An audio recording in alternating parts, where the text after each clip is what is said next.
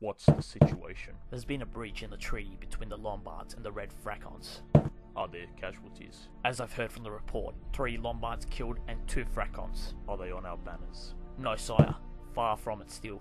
Then let them kill each other. Unless they come onto our banners, we have no need to respond. I will not risk men to help barbarians. What's this news I hear? Some northerner who calls himself Sulphur. Not much I can say about him, sire, but rumour has it he's a master swordsman and a builder. Is he going to be a problem, sire?